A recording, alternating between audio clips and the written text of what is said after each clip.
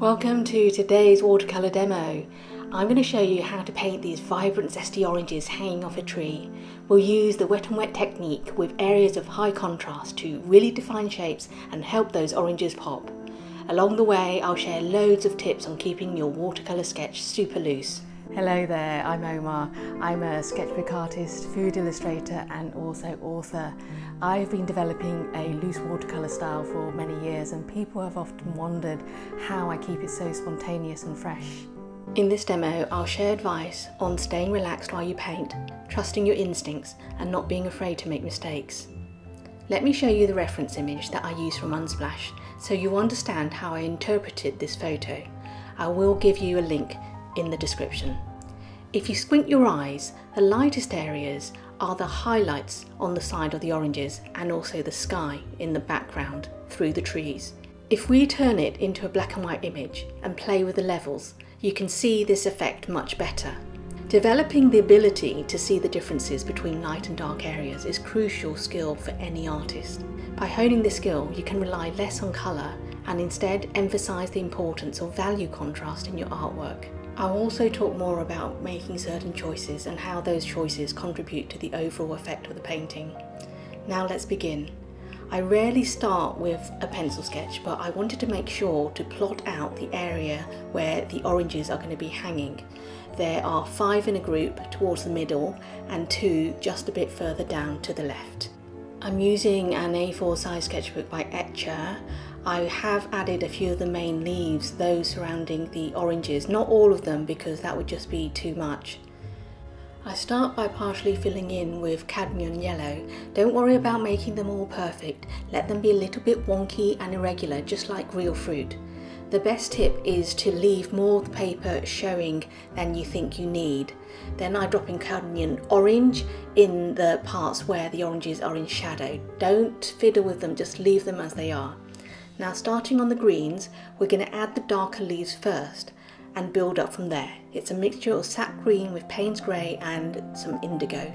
I'm using a quill brush which is equivalent to number 10 round, so it's quite chunky as I want it to hold lots of pigment and wash.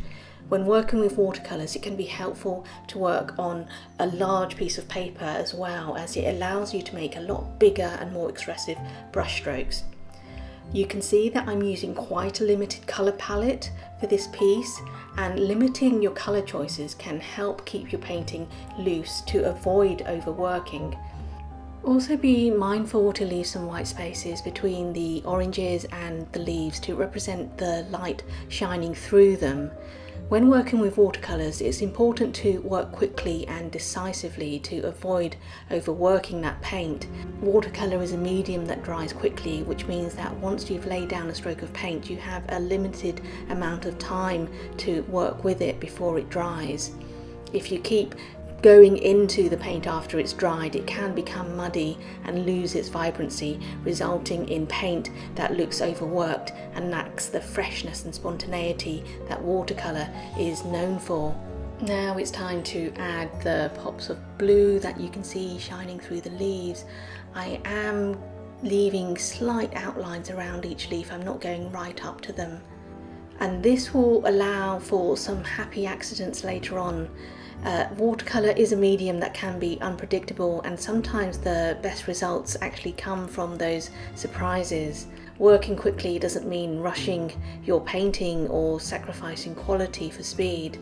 It does mean being efficient and deliberate with your brushstrokes and making the most of the time you have before the paint dries.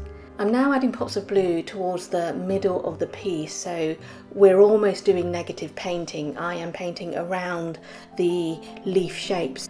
Although the reference photo shows a mass of green, I don't really want that for my particular piece. That's why I'm using quite a lot of blue to break up some of that mass.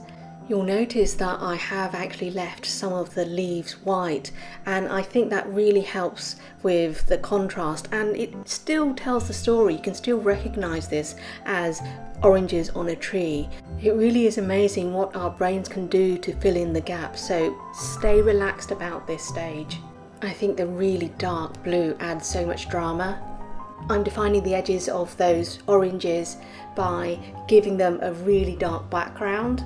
If you look at the close-up of the finished piece, you can see how the pigments have intermingled, but also there's an incredible amount of white paper showing through. And don't be afraid to let this happen, because I think it creates a wonderful sense of lightness and airiness. It's really important that you step back and assess after you've created each piece. Take breaks from your paintings, and this will help you identify areas that are becoming too tight and give you the opportunity to make changes before it's too late. I certainly hope I've inspired you to paint these oranges. If you do want to share on social media, including Instagram, please use the hashtag #OmarYouTube. If you've liked this video, please do give me a thumbs up, leave a comment and also subscribe. Until next time, stay amazing.